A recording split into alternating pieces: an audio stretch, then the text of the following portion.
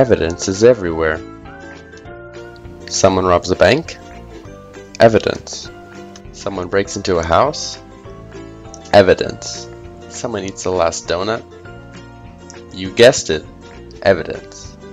But you don't always know which evidence will decide a case, so you have to treat everything the same, which, eventually, adds up to a lot of stored evidence. Some of it is from so long ago, you don't have adequate information, or you don't even remember why it's there in the first place. It just keeps stacking up further and further until it looks like a scene from Raiders of the Lost Ark. Some of this evidence is of no use anymore.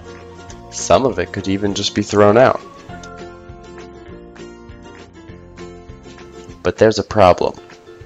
You're not sure exactly what to do. You don't know where to start.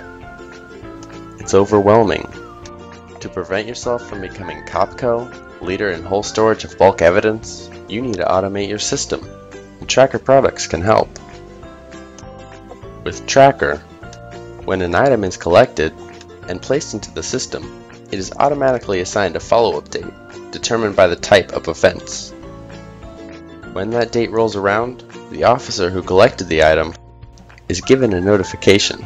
Here they may decide to hold the item longer if it is still pertinent to the case, or dispose of it and give the rationale. The best part about this is, the evidence custodians no longer have to chase down officers.